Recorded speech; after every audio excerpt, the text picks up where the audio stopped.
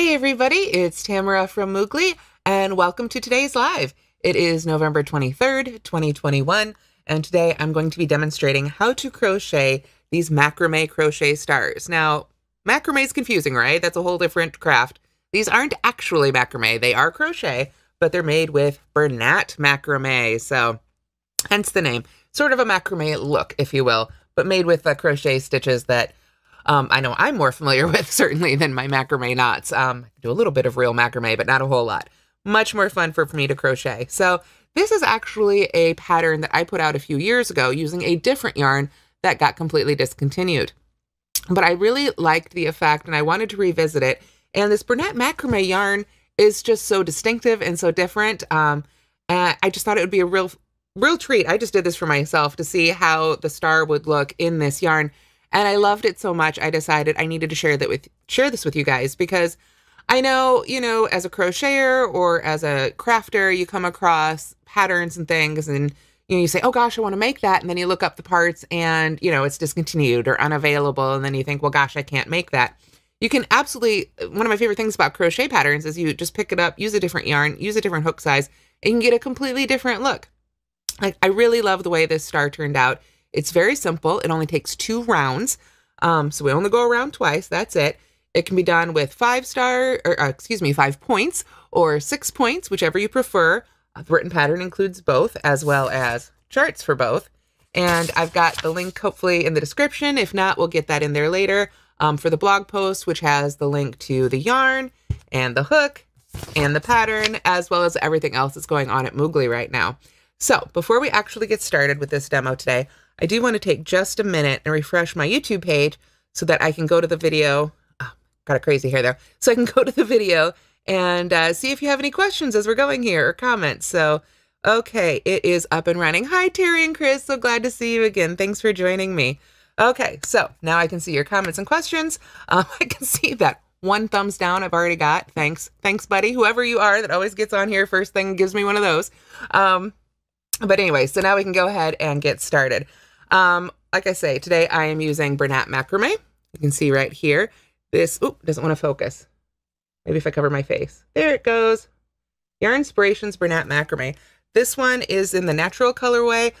One of the things I love about this is it comes in a bunch of really fun colors. There's teal, there's a really gorgeous green, sort of a burnt orange, lots of, even a black to explore. And then I think there's one that's a little bit more taupey. I don't know, a little bit more natural color, if that makes sense.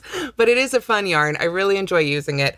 It does take a little bit of hand strength. So as you crochet with this, I do recommend that as needed, you take breaks and rest your hands a little bit and give them a little bit of a stretch as needed. It can just, uses a little bit more hand muscle to crochet with a yarn like this. In addition to the yarn, of course, you need a hook. This one is a 9mm by Susan Bates. I love these ones with the bamboo handles. They're just really great. It can be useful to use stitch markers usually, but I don't know that you necessarily need one for this pattern. The one unusual thing you're going to need for any time you use this yarn is I'm going to recommend some tape. It could be like this tape, which is your clear gift wrapping type tape to avoid using brand names. But although it says it right on the holder, doesn't it? But, sort of a clear tape, washi tape, masking tape, whatever you've got. I like using clear because it just disappears. But this yarn, let me go ahead and open it for you here, has a tendency to want to unravel because of simply the way it's made. So if I pull the label off, the end's right there, and you can see that the company already has basically just wrapped some tape right around the end there. And that will just keep it from unraveling rather. For a project like this, where it's not really a wearable or a washable, you can just leave that tape right attached. I don't know if you'd be really using this for wearables or things that you'd be washing a lot, but in that case, you'd probably want to use some actual sewing thread to sew down the end.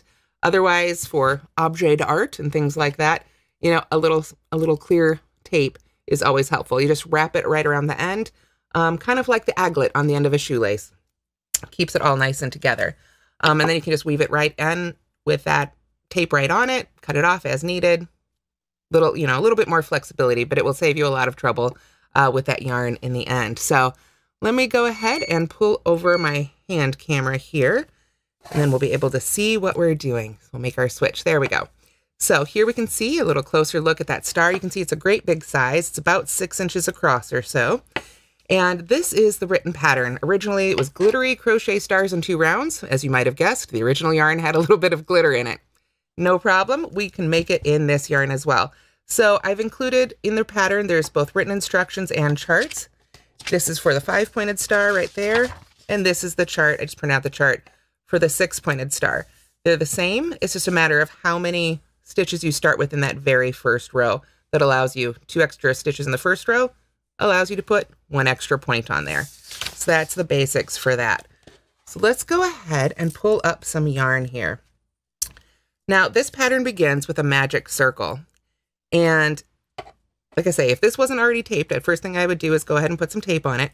But when you make your magic circle, normally I say come in about 6 inches, but when you've got a really bulky, stiff yarn like this, I like to come in just a little bit more, simply because each of those stitches is just going to take up more and more of that yarn.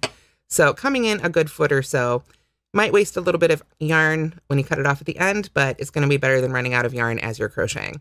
So to make the magic circle, I'm going to go over my finger twice towards me, just like that. And then I will insert my hook. Now this is big, stiff yarn. So like I say, take your time with this. I'm just going to go ahead and pull that one right under the other one there, like so. And then I'm going to go ahead and chain 2. Normally I would do a little bit more to lock this together. Oop, get on camera there. But with this big, thick yarn, I just want to get up there as tall as I can. So there's 1 chain right there. And another chain right there. Okay, so you can see I've got my 2 chains. Just like so. Now, as I go back in to work around this, I need to make sure to go into this circle and around this tail end.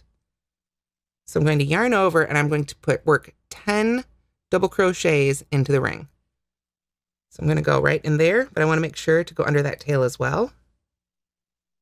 And just really take your time and pull up each one of those stitches. It's going to take a little bit more effort and time than when you're crocheting with the yarns you may be used to. This little bit softer stuff. There we are.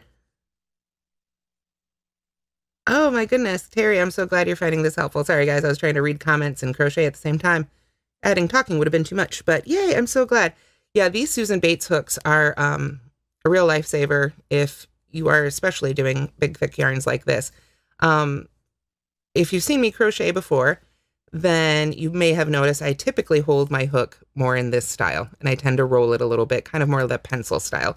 For great big yarns like this, especially stiffer stuff like this macrame, you'll notice I've switched my hook hold to a knife grip. And for me, that just gives me a little bit more leverage to work with these big, thick yarns that are a little stiffer. But everybody's different, obviously. You should, use the hook hold that works best for you. But I know for me, that switching to this sort of hold for this sort of yarn really does make it a lot easier. It's just a little bit more hand strength this way in this position, I think. And you don't need to be quite as delicate with it. So you can see this one comes in a little bit different shape here. So you always pull this one from the outside. I would never attempt to pull this from the inside. I think that would you'd end up having to just rewind the whole thing probably. So let's see. Keep going here. So yay, I'm glad you guys like this star. Yeah, I just think it would be so pretty, like I say, in a garland or on a tree or hanging from an ornament hook. The possibilities really are pretty endless here. And this time I remember to grab my ornament hook so I can show you guys. So let's see, that first chain 2 does not count as a stitch. So I just want to count my actual double crochets here. We've got 1, 2, 3, 4, 5, 6, 7. I've got 3 more to go.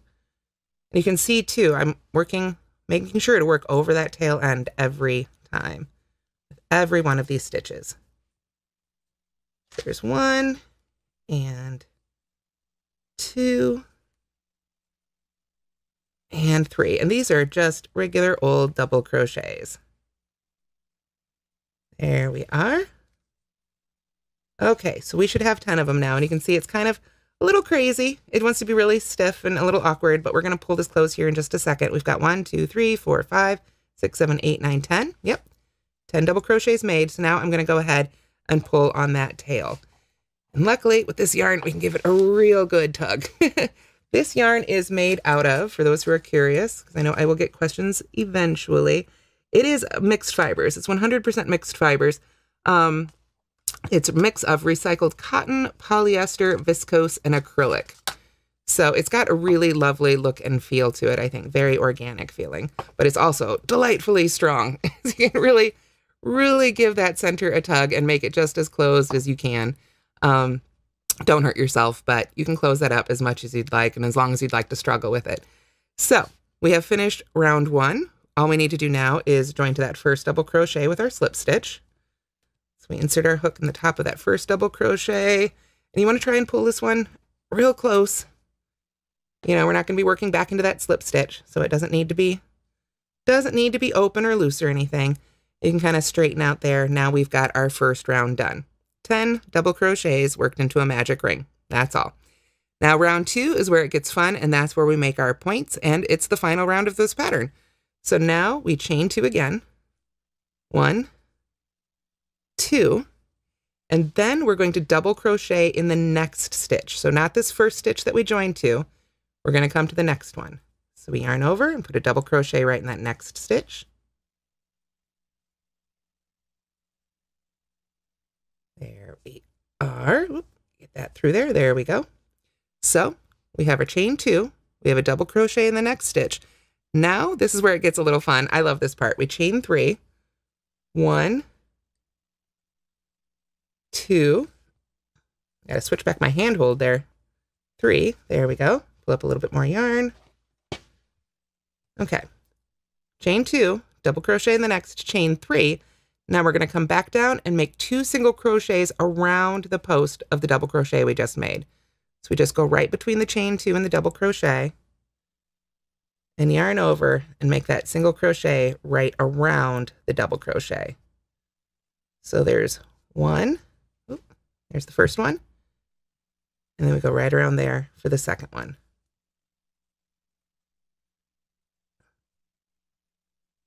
There we go. So chain 2, double crochet in the next stitch, chain 3, single crochet twice around the body or the post of that double crochet. Then we slip stitch in the next stitch. So not the one that we put the double crochet into, but the very next one. And again, we can make this nice and tight. We're not going to be working back into it. This is the final round of the pattern. There we go. Nice tight slip stitch there. And that's it for our first point. Now we're all set to begin our second one. Chain 2, 1, 2, double crochet in the next stitch.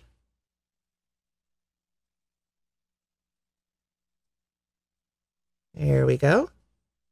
Then chain 3, 1, 2, 3. Oop, there we go. Like I say, sometimes it's a little stiff and it's okay to need to take breaks. I wanted to keep the hook size relatively small for this yarn so that it makes a really nice stiff star, but that does mean you got to take your time a little bit with these stitches. So now we just come back down and make those 2 single crochets right around the post. So there's 1 and 2. There we go. Didn't want to get on my hook. And then slip stitch in the next stitch.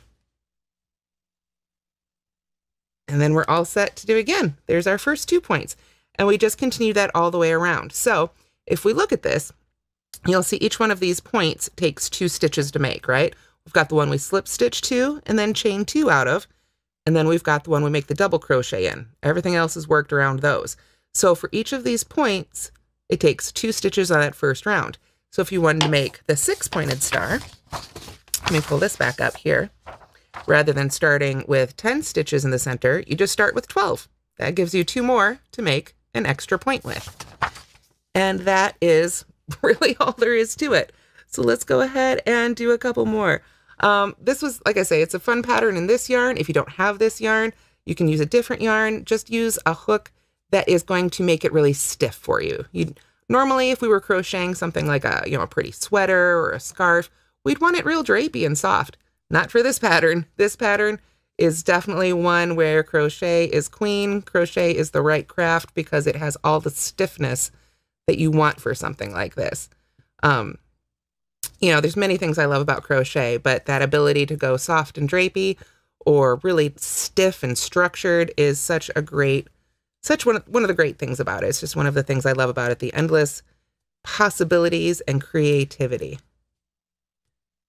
So just continuing here, I've got my third star right there, or third point. I keep saying third star, my third point right there. So then I just slip stitch to the next one,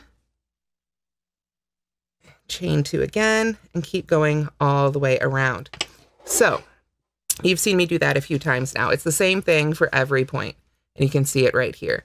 We've got a slip stitch, chain 2, double crochet in the next stitch, chain 3, 2 single crochets right around that post, slip stitch into the next stitch, and do it again, and just continue all the way around. Now I wanted to show you, this is my very first one that I tried this with, so all my little mistakes and frogs and things you can kind of see, but right there you can see is I've just left that little bit of taped up end there. I went ahead and woven my ends, and let's go ahead and do that a little bit with this in progress one here. Now, it can be pretty tricky to weave in these ends, but one thing that can help a little bit sometimes is if you have a smaller hook, simply because finding a yarn needle for this sort of yarn is genuinely difficult. So I like to sometimes just use a smaller hook to help sort of grab it and pull it underneath. Sometimes if that doesn't work, the Susan Bates finishing needles are a good option. If you're not familiar with those, unfortunately, I don't have one over at this table. Usually I do. But they are really unique sewing needles where the entire body of the needle itself is open. But you can see right there, just take your time. You can get it under a couple of strands. Now, as you've noticed, this is not trying to come back out. This magic circle is not opening up on me. This yarn has so much stiffness and grip to it. I'm not really worried about this sliding back out. So normally if I made a magic circle, I'd be like, oh gosh, make sure you weave it this way and weave it back that way to make sure it's not going to come back out. With this stuff, I'm not going to worry about it so much. Like I said, it's not something necessarily that you're going to be wearing or playing with. It's going to be hung up and sitting still. So it doesn't need to be quite as forever secure, if you will. But basically, that's how I do it. I just take my time as best I can. Be a little tricky because, of course, this hook is way too small for this yarn. But it is the best way I have found, at least, for weaving in these ends. If somebody else has some other ideas, please do share them. But I think you get the idea. You just got to take your time with it. Try a couple of different tools that you might have available. There we go. Now it wants to go through. And then use your fingers, you know, as needed to. Sometimes that's just the easiest way. So what happens when you've woven it in a little bit? You've still got all this hanging out here. You don't want to weave all this in. That's crazy. You've got other things to do. What do we do now? It's time to trim it off. So I'm going to go ahead and take some of that tape. And I am going to just put that tape right around. If you guys can see that there, right? It's hard working with clear tape for a demonstration here. We're going to wrap that tape right around the yarn, just as close as we can to our work. Round and around it goes until it's nice and secure. There we are. And I'm going to go ahead, and I went ahead and made that a little longer because now, double duty, I'm going to take my scissors. Here we are. And I'm going to go ahead and cut it. And I'm going to cut it right over that tape so that it will secure the end that's attached to my project. And at the same time, you know, since this is the first end, it doesn't count. But if this was the end attached to the skein, that end would now be protected as well. So when I cut off this one, I would do the same thing. Wrap it up before you cut it. So then we've got that little end just sort of sticking out right there. And we can just sort of cover him up a little bit and tuck him down in there if needed. You could also add a little dab of glue if you'd prefer. E6000 or hot glue would probably work really well. But I think that's pretty well hidden, especially on the wrong side of something that you're probably going to hang up somewhere. You know, just keep that right side facing out. And I think that will be quite secure for years to come. So yes, and absolutely you could use, great tip, only me. It's difficult. Someone's username is only me for anybody confused.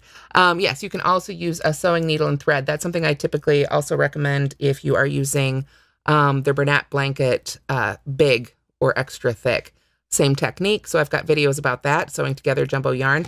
You can also use that, like say that, or a bit of tape or a dab of glue on the back for this type of yarn and this type of project would be absolutely perfect. Then, of course, when it's all finished, like I say, you can do so many fun things with it. You can make a garland with a bunch of them. Here are some ornament hooks that I found in my craft room. I thought I'd see how these look here. Let's open that up and just put it right on one of those points. I think that would be really pretty, hanging on a tree. If you wanted to, you could, oh, and that's even the back. So there we go. It even looks good from the back. There's the front. If you wanted to, like I say, you could string these up on a garland. You could, sew on some straps or make a little cone or something to sew to the back if you wanted to use it as a tree topper. Everybody's got their own look for the holidays these days, and I think that's so fantastic. And I hope that this pattern is one that you guys enjoy making for your holidays as well. So, let's see. I think, yes, Terry and Ruby had a great idea. Holding a gold thread with it would be absolutely beautiful. Holding sparklies with this, holding textured yarns along with this, you could really have a lot of fun. And then, of course, just using any other yarn you've got in your stash. Just make sure you pick a hook size that is still going to give you a really stiff fabric. So on most yarns, that would mean going down a hook size or two. With this stuff, well, it's just meant to be kind of stiff. So I think this was pretty close to the recommended size. Yeah, they recommended a 10 millimeter on the label. So I did go down one hook size for a 9 millimeter for this one. So that's a good way for whatever yarn you have to try and make it a little stiffer for projects like this, is just going down a hook size or two from what's recommended on the label. So I think that is it for today's demo. We'll go ahead and come back to the other camera here. There we go. All right, thank you. Still haunted. Still need to get some WD-40 on that thing. But thank you so much for joining me today. That is how to make these, we're going to call them Macramé Crochet Stars. They were originally glittery crochet stars in 2 rounds, but now they're macrame. So yeah, check it out. Play with your yarns, play with your hook sizes, and I think you can have a lot of fun with this very simple star pattern for the holidays. Both 5 and 6 pointed versions are available. Other than that, I hope you have a fantastic holiday. Thanksgiving is this week in America here, so I hope you have a wonderful Thanksgiving holiday. If you're not celebrating, hope you still have a great week. Stay tuned to mooglyblog.com. Lots of great things coming here this week and in the future. Otherwise, have a great day, and I'll see you all soon. Bye, everybody.